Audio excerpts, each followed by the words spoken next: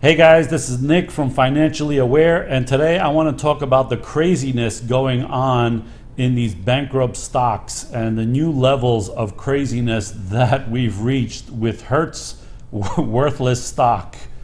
It used to be back in the internet bubble days that when a stock wanted to go IPO, initial public offering, when it was really frothy, they wanted to make sure that they had no profits because that way they couldn't have a PE ratio.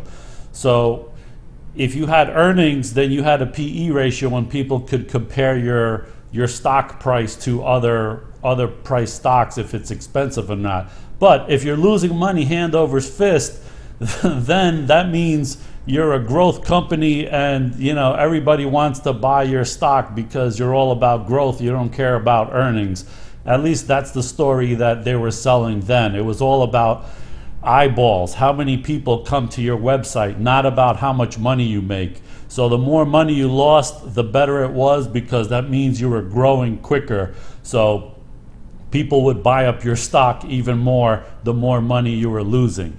Fast forward to around 2017 with cryptocurrencies, and you got all of these ICOs, initial coin offerings, where I'm not an expert on that, but I believe it was basically all of these Me Too wannabe cryptocurrencies that were basically worthless, and they got you to trade more worthwhile currencies like Bitcoin for these ICOs in the hopes that they were going to have these huge returns. And some of them did temporarily, but they all basically crashed and burned afterwards after they got all the suckers in, telling them that this is going to be the new Bitcoin and this coin is only 10 cents, and if it goes to $1, you'll make 10 times your money and all this stuff. So everybody jumped on board because they were looking for new riches.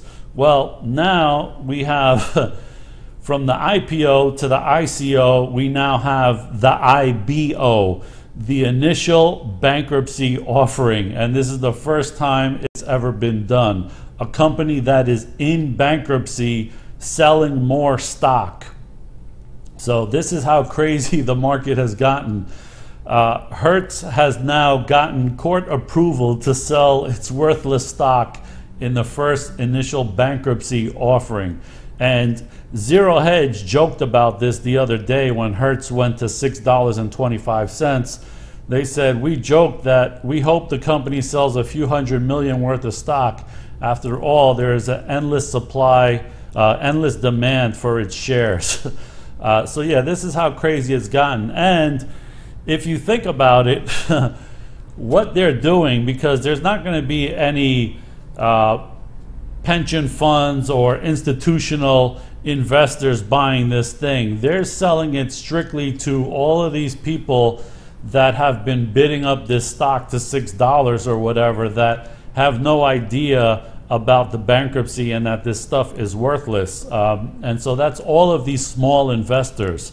So they're basically, it's kind of the opposite of Robinhood, because they're selling this stock to the poor to make the rich people that own the bonds just a little bit more richer. So it's like the reverse Robinhood.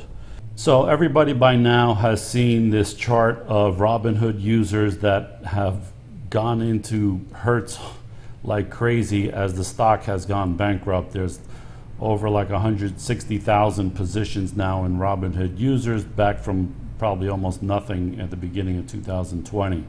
So they are really piling into this thing. So not only is it bankrupt, but it also got a delisting notice this week. And in the same week that they get a delisting notice, they're going to try to sell $1 billion in stock to investors in new stock. And they just got this permission today to sell up to like 246 million shares. So if they get $1 billion, that would mean they would have to sell it for a little bit over $4 a share to get that $1 billion, because the most they could sell is the 246 million shares. Now, let's see what the Hertz bankruptcy lawyer is saying about this. I mean, it's so blatant that it's kind of like, you know, they must have had this conversation to themselves like, okay, we're bankrupt, but there's all these hundreds of thousands of people buying up our stock like idiots. Let's take advantage of this. If they like our stock so much, let's see if we can sell them, you know, more stock, because as it is now, the stock that people are buying, Hertz doesn't make anything on it. It's just in the secondary market. They're trading between themselves of stock they have already sold. But if Hertz itself goes and sells new stock, they actually get that money in their pocket. So this is the difference. So they're like, all right, these people like it so much, screw it. Let's see how much we can sell them in new stock. And so here is somebody saying, this is a former bankruptcy judge, and they say that they have been giving all the warnings. If people want to buy it, fine. And here it says the Hertz attorney, Tom Loria, said the company will seek to begin the sale as soon as possible before the opportunity slips away. We are trying to move very swiftly. So what they're trying to say is, oh my God, these people are buying this stuff up like crazy. Let's get it out there and sell them our stock as soon as possible before the euphoria ends and the stock comes crashing down to where it's supposed to be, which is like zero. So even the Hertz attorney is like, yeah, we're trying to move as quick as we can before these people wake up and realize that this stuff is really worthless. So look at this part. Creditors approve. Yeah, of course they approve. They're going to get a little extra money now because of these people are going to buy this stock, that the proceeds are only going to go to pay off a little bit more of the creditors. So a committee of unsecured creditors who stand near the back of the line to get repaid support the share sale because it could bring in $500 million, the attorney said. Yeah, of course. The cash infusion would come without having to pay high interest rates and fees associated with traditional bankruptcy loans. And so even several sets of unsecured Hertz bonds soared after the ruling. So the 5.5% notes due 2024 jumped 13 cents up to 48 cents. So what that means is they were trading at 35 cents on the dollar, and now that they're like, oh look, these idiots are going to buy some new stock and they're going to take the proceeds and spread it along us unsecured creditors. So that's going to make the bonds go up from being worth, say, around 35 cents to maybe like 48 cents.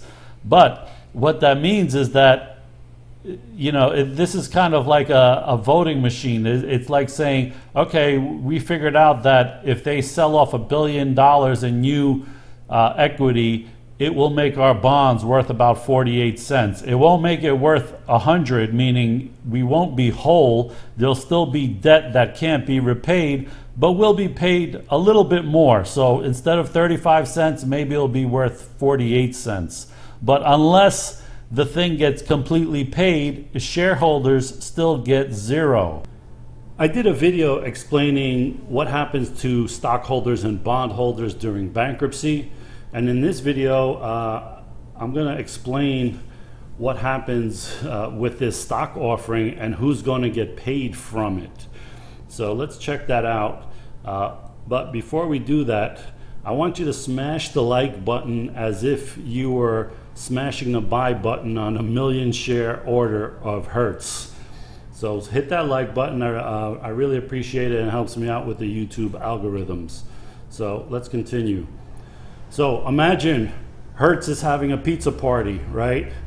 This is basically them in bankruptcy, and the pizza represents how much money or assets they have to give to their creditors. So imagine a pizza party where the line of people waiting to get pizza is long, and if you're at the front of the line, you get yours first. The only difference is that these people here are secured debt, which it's about 14 billion for Hertz, secured by their cars. And then this is the unsecured debt, which is about 4 or 5 billion.